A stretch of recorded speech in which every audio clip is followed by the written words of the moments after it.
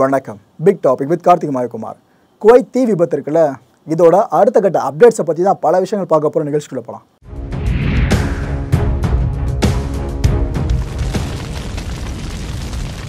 குவைத்தோட மேங்காஃப் சிட்டியில் இருக்க ஒரு அப்பார்ட்மெண்ட்டுங்க. இது ஆக்சுவலாக வேலை செய்கிறவங்கள தங்குறதுக்கான ஒரு அப்பார்ட்மெண்ட்டு தான். இந்த அப்பார்ட்மெண்ட்டில் தான் தீ விபத்து ஏற்பட்டு கிட்டத்தட்ட 49 பேர் உயிரிழந்தாங்க. இந்த தீ விபத்து எப்படி ஏற்பட்டுச்சு, எதனால் இது நடந்திருக்கலாம்னு சொல்லிட்டு நாம் முந்தைய வீடியோலேயே தெளிவாக சில ஸ்பெகுலேஷன்ஸை முன் வச்சுருந்தோம். ஆனால் அதே ஸ்பெகுலேஷன் தான் இப்போ கடைசியில் ரிசல்ட்டாக வெளியே வந்திருக்காங்க. இன்வெஸ்டிகேட் பண்ணி முதற்கட்ட தகவலை வெளியிட்டிருக்காங்க. அதில் நாம் என்ன விஷயங்களை கணிச்சிருந்தோமோ அதை தான் அப்படியே சொல்லியிருக்காங்க. 2 ரீசன்ஸ் இருந்துச்சுல. ஒன்று சிலிண்டர் சேர்க்கை, இன்னொன்று இந்த பவர் சர்க்யூட்டு. இந்த 2 விஷயம் தான் கிட்டத்தட்ட காரணம்னு குவைத் அஃபிஷியல்ஸ் உறுதிப்படுத்தியிருக்காங்க. நம்ம இந்தியன் அஃபிஷியல்ஸும் இந்த பக்கம் தான் வந்து நிற்கிறாங்க. அதை பற்றிலாம் நம்ம ஃபுல்லாக எலாபரேட்டாக பேசலாம். ஸோ ஏற்கனவே சொன்ன விஷயம் ஒரு பக்கம் இருக்கட்டும். இப்போ அடுத்தடுத்த அப்டேட்ஸ் நோக்கி மொத்தமாக நகர்வோம். 196 மைக்ரண்ட் ஒர்க்கர்ஸ் தங்கிட்டு இருந்த இந்த கட்டடத்துக்குள்ளே தான் பெரிய தீ விபத்து. பார்த்தீங்கன்னா உங்களுக்கே தெரியும் எந்த அளவுக்கு கரும்புகன்னு சொல்லிட்டு. இதை நல்லா நோட் பண்ணி பாருங்கள். இங்கேருந்து போக போக இதோட ஷேடு, இதோட அடர்த்தி வந்து கம்மியாகிட்டு இருக்கும். ஸோ இதிலே லிட்டராக உங்களுக்கு தெரிஞ்சிருக்கும். மேலேருந்து கரும்புகை பரவி அது கீழே வந்தால் ஷேட்ஸ் குறையும். கீழே இருந்து டென்ஸாக இருந்து அதுக்கப்புறம் மேலே போக போக போக போக அடர்த்தி கம்மியாகுதுன்னா, ஸோ இந்த கீழே இருக்குது பார்த்தீங்களா, இந்த பகுதியில் தான் இந்த தீ விபத்துன்றது ஆரிஜின் ஆகியிருக்கிறது இங்கே லிட்டரலாக தெரியுது. இந்த தீ விபத்துலேருந்து தப்பிச்சவங்க இருக்காங்களே, உயிர் பழிச்சவங்க, அவங்கள நம்ம இந்தியன் எம்பசி அஃபிஷியல்ஸ் நேரில் போய் மீட் பண்ணியிருக்காங்க. முதல்ல நல்லா விசாரிச்சிருக்காங்க. என்னங்க எப்படி இருக்கீங்க, காயம்லாம் பட்டது ஃபுல்லாக ட்ரீட்மெண்ட் கொடுத்துட்ருக்கான்றாங்களே, அந்த சிகிச்சை நிலவரம் என்ன, இங்கே உங்களுக்கு ஃபுல்லாக ட்ரீட்மெண்ட் பர்ஃபெக்டாக கிடைக்குதா, அது இதுன்னு இந்த விஷயங்கள்லாம் கேட்டு முடித்த பிற்பாடு தான் என்ன நடந்துச்சு, நீங்கள் தங்கிட்டு இருந்த அந்த கட்டிடத்துக்குள்ளே அன்றைக்கி எப்படி தீ பரவுச்சு, உங்களுக்கு என்ன விஷயங்களை நினைவு கூற முடியுது, இது எல்லாத்தையும் ரீகால் பண்ணி ஒரு சின்ன இன்வெஸ்டிகேட் பேட்டர்ன்லேயே நம்ம இந்தியன் எம்பசி அஃபிஷியல்ஸ் கேட்டிருக்காங்க. நல்ல மைண்டில் வச்சுக்கோங்க.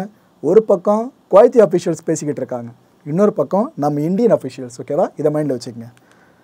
இதில் என்னென்ன தகவல்கள்லாம் இப்போ வெளியே வந்திருக்கு, அந்த சம்பவத்தில் பாதிக்கப்பட்டவங்க இருக்காங்களே அவங்க தரப்புலேருந்தே சொல்லியிருக்காங்கன்னு பார்த்தீங்கன்னா, இந்த கிரவுண்ட் ஃப்ளோர் இருக்குது பார்த்தீங்களா, இதில் கிட்டத்தட்ட 2 டசன் வரைக்கும் கேஸ் சிலிண்டர்ஸை குவிச்சு வச்சுருந்துருக்காங்களாம்.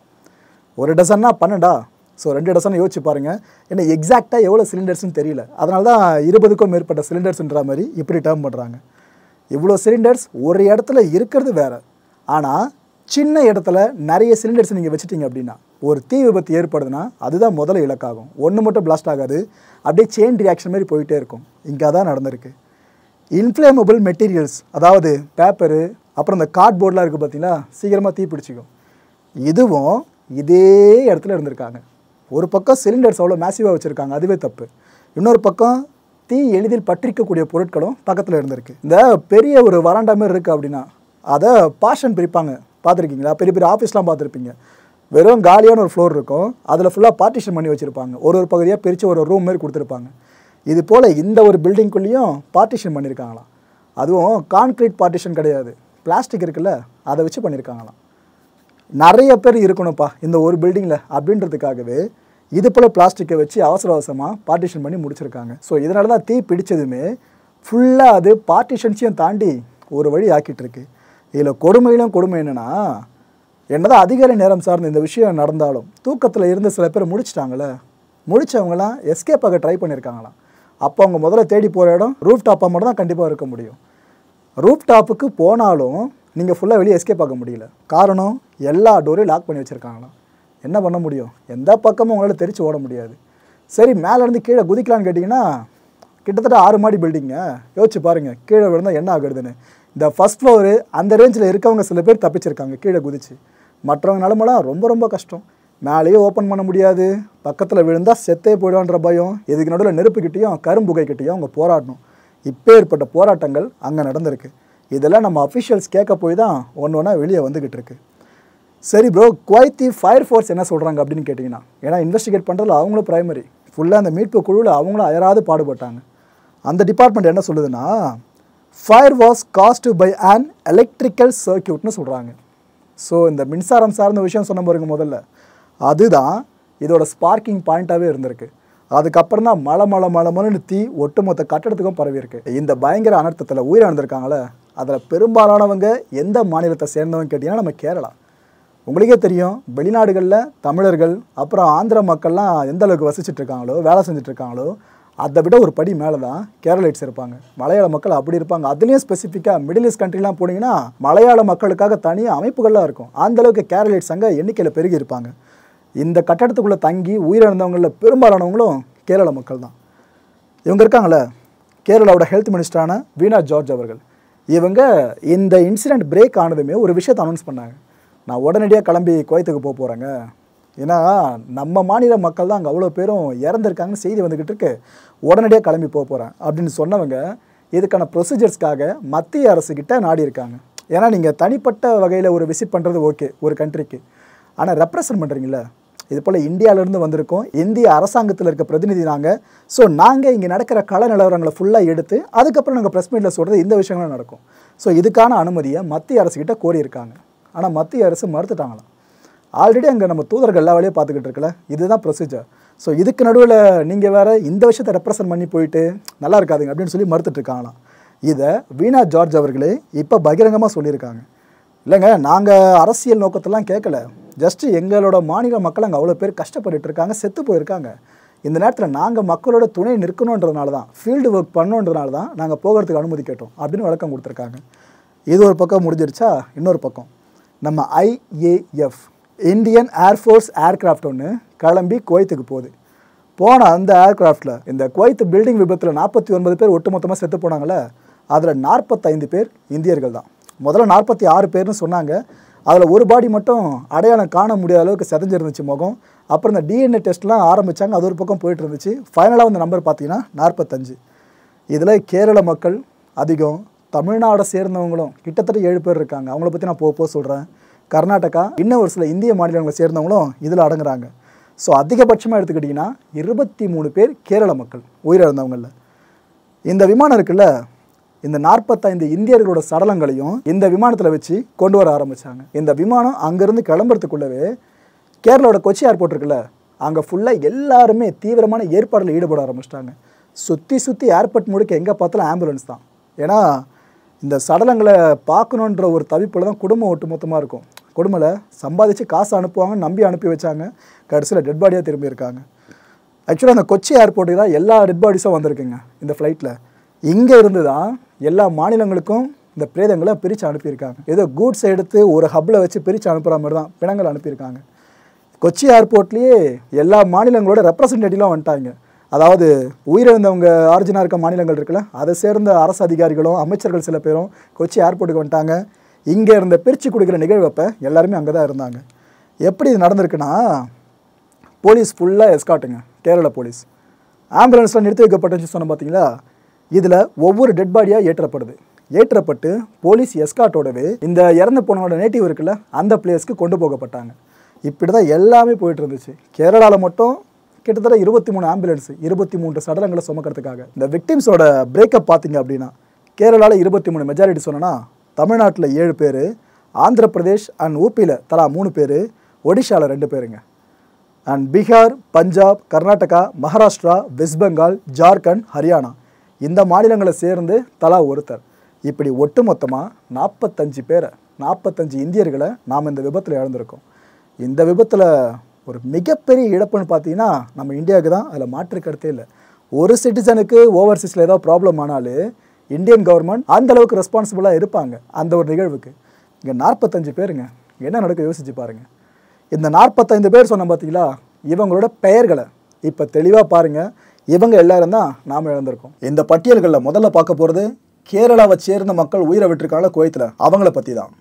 Arun Babu, Nitin Koothur, Thomas Oman, Matthew Thomas, Akash S Nair, KR Ranjith, Saju Varghese, கிலு பொன்மலேரி, Stefin Abraham சபு, MP பகுலயன், குப்பான்டே புரக்கல் நூ, லுகோஸ் என்கிற சபு, சஜன் ஜார்ஜ், முரளிதரன், விஸ்வாஸ் கிருஷ்ணன், உமாருதீன் ஷமீர், ஸ்ரீஹரி பிரதீப், பினாய் தாமஸ், ஸ்ரீஜேஷ் தங்கப்பன் நாயர், சுமேஷ் பிள்ளை சுந்தரன், அனீஷ்குமார் உன்னன்காண்டி, சிபின் தெவரோத் ஆப்ரஹாம் அண்ட் ஷிபு வர்கீஸ். தமிழ்நாட்டை சேர்ந்த 7 பேர் யார் யார் உயிரை விட்டுருக்காங்கன்னு பார்த்தீங்கன்னா, Veerasamy Mariyappan, Chinnadurai Krishnamurthy, Sivasankar Kovind, Raju அபமீசன், Karuppanna Ramu, புனாஃப் Richard Rai, Ananda Manoharan and Mohammed Sharif. ஆந்திராவை சேர்ந்த 3 பேர் யார் யாருன்னு பார்த்தீங்கன்னா, சத்ய நாராயண மொல்லெட்டி, ஈஸ்வருடு மீசலா அண்ட் லோகநாதம் தமடா. உத்தரப்பிரதேசத்தை சேர்ந்த 3 பேர் யாருன்னா பிரவீன் மாதவ் சிங், ஜெயராம் குப்தா அண்ட் அன்கத் குப்தா.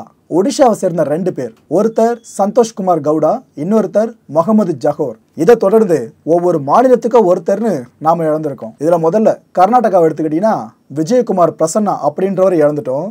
மகாராஷ்டிராவை சேர்ந்த டென்னி பேபி கருணாகரன், பெங்காலை சேர்ந்த துவாரிகேஷ் பட்டா நாய்க், பீகாரை சேர்ந்த ஷியோ சங்கர் சிங், ஜார்க்கண்டை சேர்ந்த எம்டி அலி ஹுசைன், ஹரியானாவை சேர்ந்த அனில் கிரி அண்ட் கடைசியா பஞ்சாபை சேர்ந்த ஹிமத் ராய். இந்த இன்சிடென்ட் பிரேக் அவுட் ஆனதுமே குவைத் மன்னர் இருக்கார்ல, அவர் ஒரு உத்தரவு பிறப்பிச்சிருந்தார். இது போல இந்த விபத்து அலட்சியம் காரணமாக நடந்திருக்கலாம்னு நிறைய அஃபிஷியல்ஸை சொல்ல ஆரம்பிச்சிட்டாங்க. ஸோ இதுக்கு யார் யாரெல்லாம் காரணகர்த்தா, அவங்க எல்லாரையும் நிபந்தனை இல்லாமல் கைது பண்ணுங்க, விசாரணை பண்ணுங்க, உரிய தண்டனையை கண்டிப்பாக அவங்களுக்கு கொடுங்கன்னு அவர் ஒரு பக்கம் ப்ரெஷர் கொடுக்க ஆரம்பிச்சிட்டாரு. ஏன்னா சாதாரண விஷயம் இல்லைங்க, 45 இந்தியர்களை ஒரு இன்சிடென்ட்டில் நம்ம விட்டுருக்கோம் அப்படின்னா சாதாரண விஷயமா அது. ஸோ இந்தியன் கவர்மெண்ட் குவைத் அரசுகிட்ட சில விஷயங்களை இன்புட்டாக கொடுக்க போய் தான் கடைசியில் குவைத் மன்னர் இந்த முடிவுக்கு வந்திருந்தார். அதோட விளைவோ என்னவோ இப்போ ஒரு தகவல் வெளியாக இருக்குது. 3 பேரை இது வரைக்கும் அரெஸ்ட் பண்ணியிருக்காங்களாம். 3 பேர். இதில் குவைத்தை சேர்ந்த ஒரு நபர், அப்புறம் வெளிநாடுகளை சேர்ந்த 2 பேர். இந்த 3 பேரை பற்றின தகவல் இன்னும் வெளியிடப்படலைங்க. இந்த கைது இதோடு நிற்குமா இல்லை அடுத்த கட்ட நீட்சியாக போகுமான்றதையும் நம்ம பொறுத்திருந்தால் பார்க்கணும். இதை குவைத்தோட உள்ளூர் ஊடகங்கள் செய்தியாக வெளியிட்டிருக்காங்க. பட் இன்னும் இது வெரிஃபை பண்ணப்படலை, ஓகேவா, இந்தியன் கவர்மெண்ட்டால். பார்ப்போம் அரசுன்ற ஒன்று நடந்திருக்கா இல்லைனா இதுக்கப்புறம் பெருசாக நடக்க போதான்னு வெயிட் பண்ணி பார்ப்போம். மக்களை இந்த கான்டென்ட்டை பொறுத்த வரைக்கும் நாமளாம் எதிர்பார்க்க வேண்டிய விஷயம் ஒன்று தான். இனிமேலாவது அரசும் சரி தனியார் நிறுவனங்களும் சரி அறத்தோடு செயல்பட்ட பல உயிர்களை காக்கலாம். யோசிச்சு பாருங்களேன், இந்த மைக்ரண்ட் ஒர்க்கர்ஸ்லாம் இருக்காங்களே, அவங்கள எதுக்காக நிறைய கம்பெனிஸ் அப்ரோச் பண்ணுறாங்க? 2 ரீசன் தான். ஒன்று, நாம் கொடுக்குற கூலியை கேள்வி ஏன் எதுவும் கேட்காம வாங்கிப்பாங்க. 2வது, மற்ற கண்ட்ரியில் சொல்லுவாங்களே 8 மணி நேரம் ஷிஃப்ட்னா கூட 6 மணி நேரம் உழைக்க முடியும், மற்ற 2 மணி நேரம் அந்த லஞ்ச் பிரேக் அது இது என்ன இலைப்பாரிக்கிறது இதெல்லாம் போயிடும், இவ்வளோ தான் ஒர்க் பண்ண முடியுன்ற மாதிரி ஒரு கட் அண்ட் ரைட்டாக பேசுவாங்க. ஆனால் மைக்ரண்ட் ஒர்க்கர்ஸை பொறுத்த வரைக்கும் அப்படிலாம் இல்லை. 8 மணி நேரமா, ஓகே 10 மணி நேரம், 12 மணி நேரம், 13 மணி நேரம் கூட நான் வேலை செய்கிறேன், கொஞ்சம் மட்டும் கூட்டி போட்டு கொடுங்க போதும், அவ்வளோதான். இதை தான் எதிர்பார்ப்பாங்க. இதை சைடில் கம்பெனிஸ்க்கு பெருசாக வலிக்க போகிறதில்ல. அதனால தான் மைக்ரண்ட் ஒர்க்கர்ஸை நிறைய கம்பெனிஸ் தேடி ரெக்ரூட் பண்ணுவாங்க. எதுக்கு குவைத் வரைக்கும் போய்கிட்டு, நம்ம தமிழ்நாட்டில் எடுத்துக்கங்க, வட மாநில தொழிலாளர்கள் நிறைய பேரை நம்ம இங்கே வேலைக்கு வச்சுருக்கோல, கட்டுமான தொழில்கள்லாம் சார்ந்து. இதுக்கு காரணம் என்னவோ இதே தான் குவைத்தில் இந்த மைக்ரண்ட் ஒர்க்கர்ஸை இந்தியாவிலேருந்து எடுக்கிறாங்களே இதுக்கான காரணமும். என்னதான் காசு பார்க்குறதுக்காகவும் காசை மிச்சம் பண்ணுறதுக்காகவும் கம்பெனிஸ் இது போல் மைக்ரண்ட் ஒர்க்கர்ஸை உள்ளே எடுக்கிறாங்கனாலும் கொஞ்சமாச்சும் அறத்தோடு இருக்கணும். காசு எவ்வளோ நேரத்துக்கு வரப்போகுது, செத்ததுக்கப்புறம் ஒரு பைசா கிடையாது. ஸோ இந்த அறத்தை அவங்க மனசில் வச்சுக்கிட்டாலே நம்பி வர்ற இந்த தொழிலாளர்களோட உயிரை காக்கிறதுலையும் அவங்க கொஞ்சம் முனைப்பு காட்டுவாங்க. அப்படி முனைப்பு காட்டுறவங்களாம் இருந்தால் இந்த புறா குண்டு மாதிரி இருக்கு பாருங்க கட்டடம், அதுக்குள்ளே 196 ஒர்க்கர்ஸை தங்க வச்சுருக்க மாட்டாங்க. சொல்கிற விஷயத்தை யோசிச்சு பாருங்கள் மக்களே. இதுக்கப்புறமாச்சு இந்த சில கம்பெனிஸ் இருக்குல்ல, ஒர்க்கர்ஸ் அங்கே ஆள் எடுத்து புறா குண்டு மாதிரி தங்க வச்சுட்டு இருக்கிறது, அந்த பேட்டர்னை மாற்றுவாங்கன்னு நம்புவோம். அடுத்த நிகழ்ச்சி சந்திக்கலாம். நன்றி, வணக்கம். வணக்கம் மாயம் ஸ்டுடியோஸ் நண்பர்களே. மாயம் ட்ரெண்ட்ஸ் அப்படின்ற ஒரு புதிய ஃபேஸ்புக் பேஜை ஓப்பன் பண்ணியிருக்கோம். நீங்கள் யூடியூப்பில் பார்த்துட்டு இருக்கீங்களா நம்மளோட கான்டென்ட்ஸ்லாம், இதெல்லாம் விட ஒரு படி மேலே ரொம்ப கிறிஸ்பாகவும் ரொம்ப சூப்பராகவும் நிறைய கான்டென்ட்ஸ் உங்களுக்கு இந்த பேஜில் காத்துட்ருக்கீங்க. ஸோ உடனடியாக ஃபேஸ்புக் பிளாட்ஃபார்ம் போங்க, மாயம் ட்ரெண்ட்ஸ்னு டைப் பண்ணி சர்ச் பண்ணி நம்ம பேஜை ஃபாலோ பண்ணுங்கள்.